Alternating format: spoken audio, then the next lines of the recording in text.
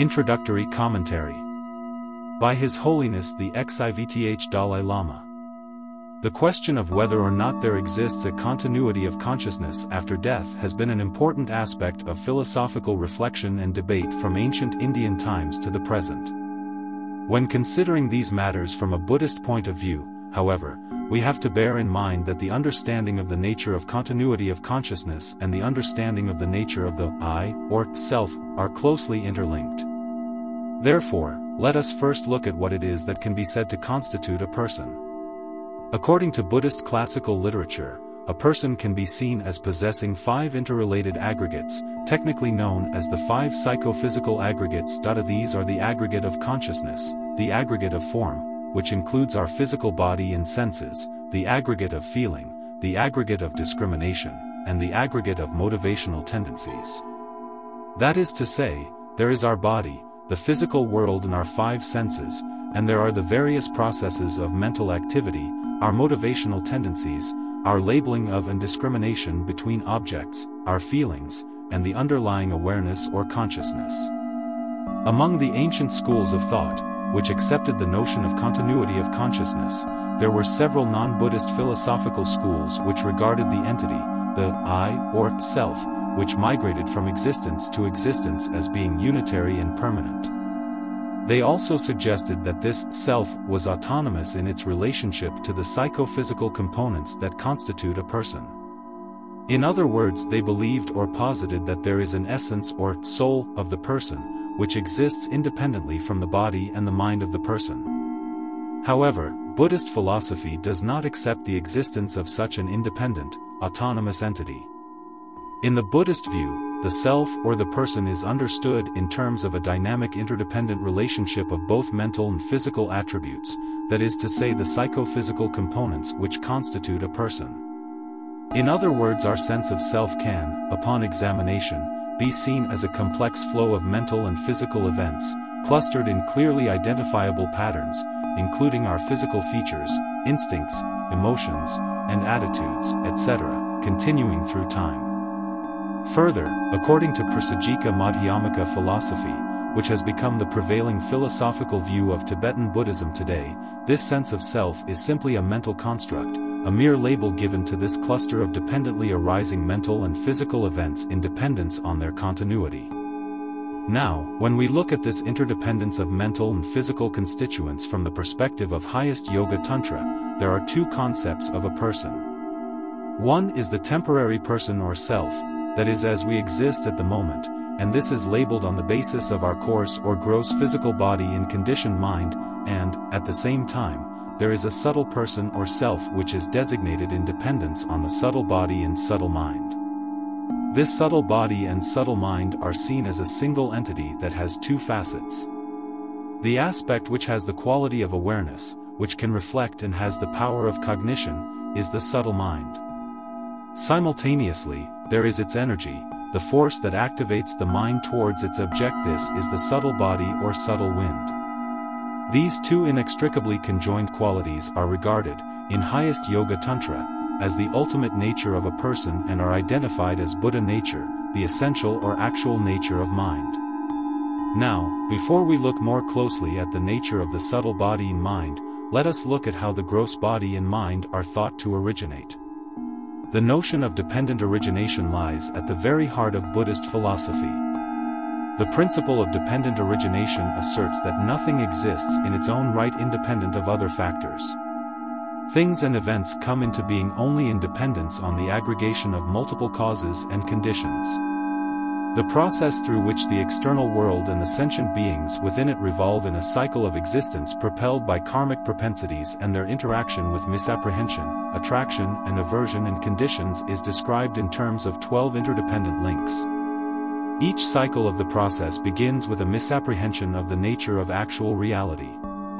This fundamental ignorance acts as a condition for the arising of the propensities created by our past actions, mental, verbal and physical, which condition our dualizing consciousness.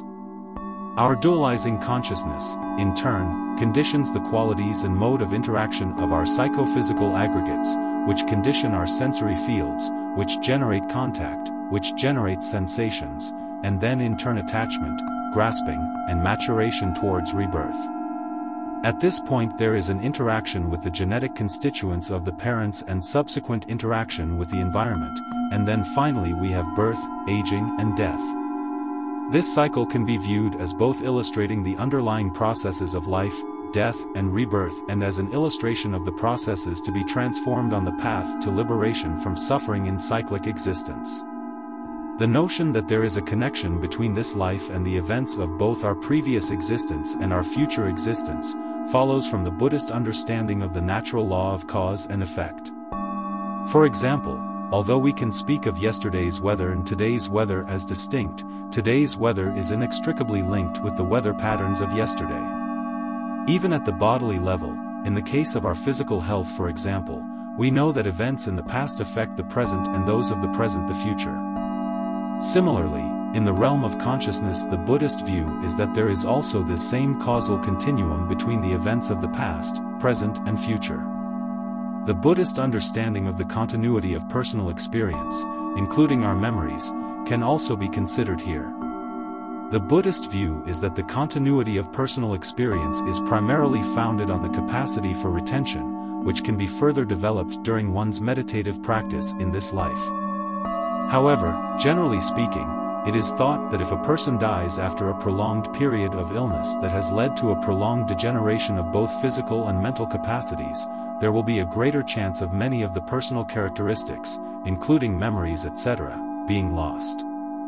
On the other hand, in the case of someone who dies a sudden death, when the mind-body relationship at the gross level is still very firm, it is thought that there is a greater chance of carrying forward the acquired characteristics and memories, etc. Nonetheless, in both cases, the characteristics carried forward from a previous life are generally thought to be most strongly felt at an early stage of one's rebirth. This is because the personal characteristics of the previous life are thought, generally speaking, to be quickly overwhelmed by the developing characteristics inherited from the parents of the present life. Nonetheless, as I have mentioned, much depends in this respect on the individual's capacity for recall, and this capacity for recall is dependent on a deepened retentive training acquired in this lifetime. Now, let us look at the possible states of existence one can be born into.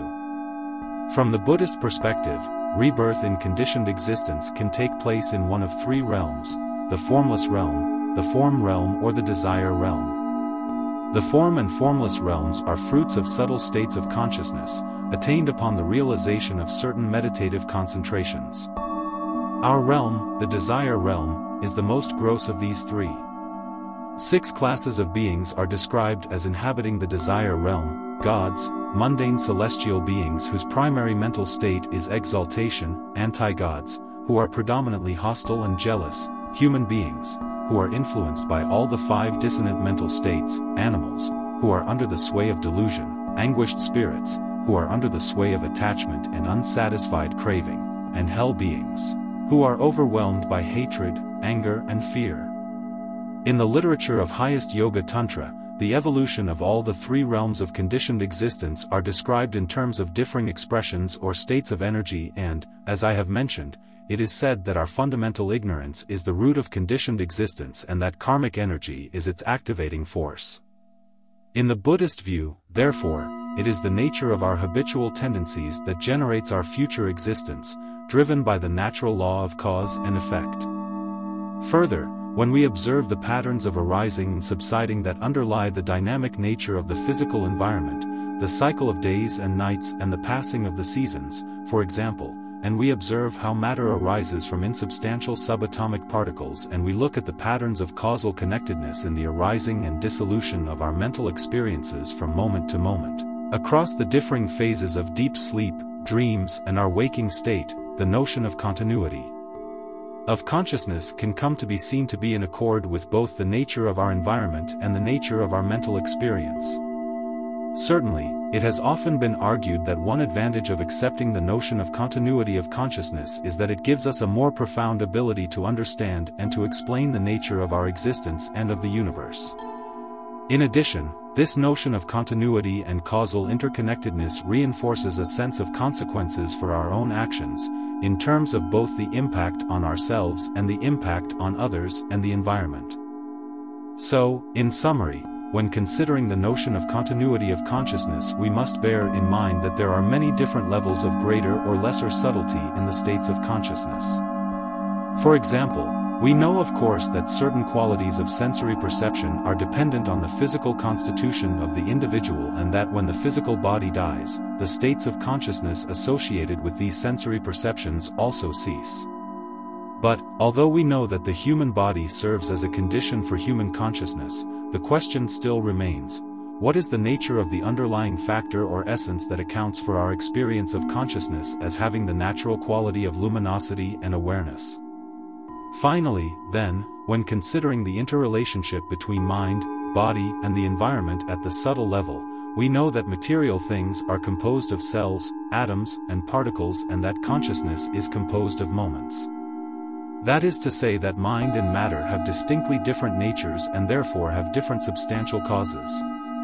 Material things come into being based on other material entities such as particles, atoms, and cells, and the mind comes into being based on a previous moment of mind, which is something that is luminous and has the capacity to be aware. Each moment of awareness therefore depends on a previous moment of awareness as its cause. This is the reasoning upon which Buddhist logic asserts that there is at the level of subtle mind and subtle wind a beginningless continuum of mind and matter.